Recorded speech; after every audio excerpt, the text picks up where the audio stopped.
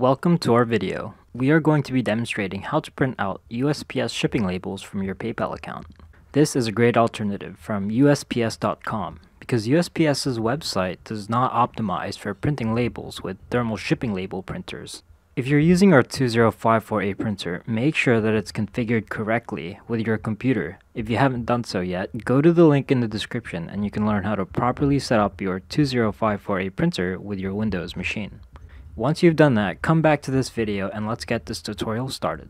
There is a link in the video description that will lead you to PayPal's shipping page.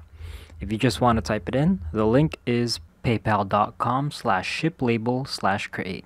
If you are going to be shipping a lot of packages this way, I highly recommend that you bookmark it for easy access. Once you get there, you are greeted with this page.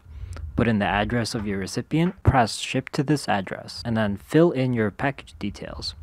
Press calculate cost, and if this was an international shipment, it would ask you to fill out the customs declaration form after you press calculate shipping cost. Once you press pay, it will be charged to your PayPal account and then you would be able to print out your shipping label. Just make sure that your settings are correct. The destination is your thermal printer. Make sure that you have the correct label size, and I will be using 4x6.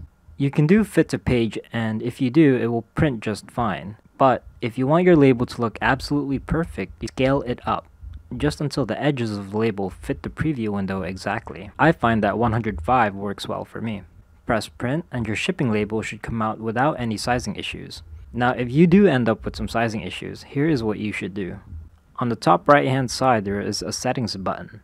Click on that and then head over to my selling tools. When you scroll down to shipping my items, go to shipping preferences and then press update.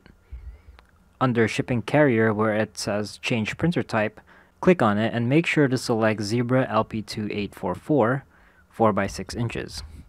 Press save and any labels you print going forward will have the proper formatting for you to print labels using your 2054A.